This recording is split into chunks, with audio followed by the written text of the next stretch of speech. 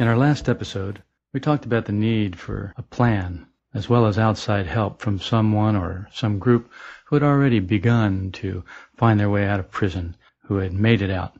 Recently, I received an email from a listener.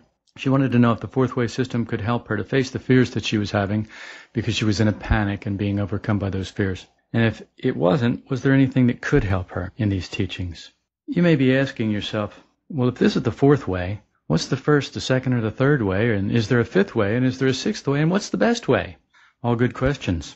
I'm not as familiar with all the other ways as I am with the fourth way, but this system says that there are 4 ways to escape or to achieve real I, real will, real inner unity within oneself. And this is really the goal for those who wish to become enlightened or those who wish to gain control over their inner lives and their outer lives. The first way is the way of the fakir. This path uses the body as a focal point to achieve inner unity or healing of our fragmented personalities. It's seriously apart from the world. You may have seen television programs or perhaps a movie that documented the way of the fakir. There are people who practice this way. They're practitioners.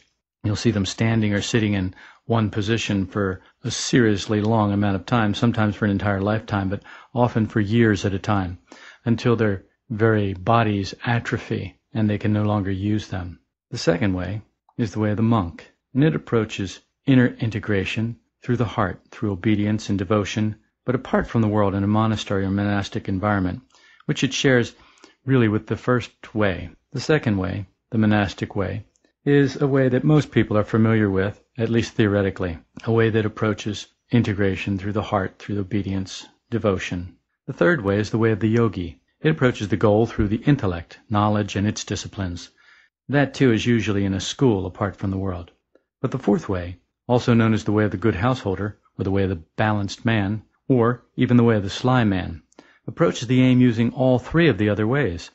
This path is practiced in life, not apart from life in some kind of a school or apart from life in some kind of a monastery. The advantage of the fourth way is it's faster, and once one has achieved the goal, one has more at the end of it than one has if one uses simply the first way.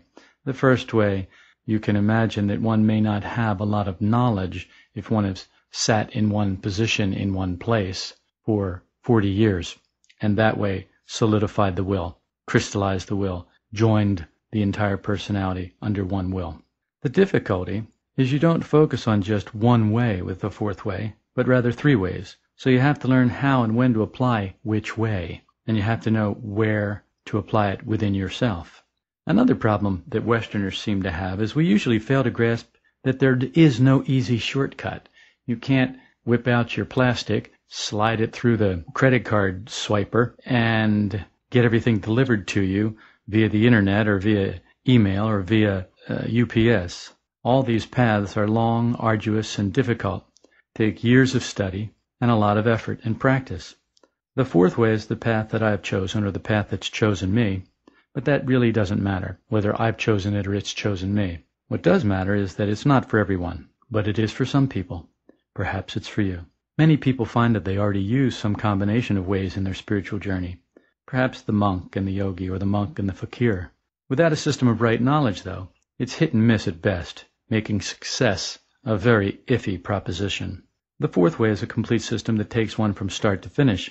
It's important to start where one is, not where one would like to be or where one imagines oneself to be. This is one of the big problems with Westerners. We imagine that we are enlightened. We imagine that we are conscious. We imagine that we do know. Unfortunately, all of this is just imagination. But back to the email from our listener. Is it possible that the fourth way could help her to overcome her fears or to face her fears? And the answer to that is yes.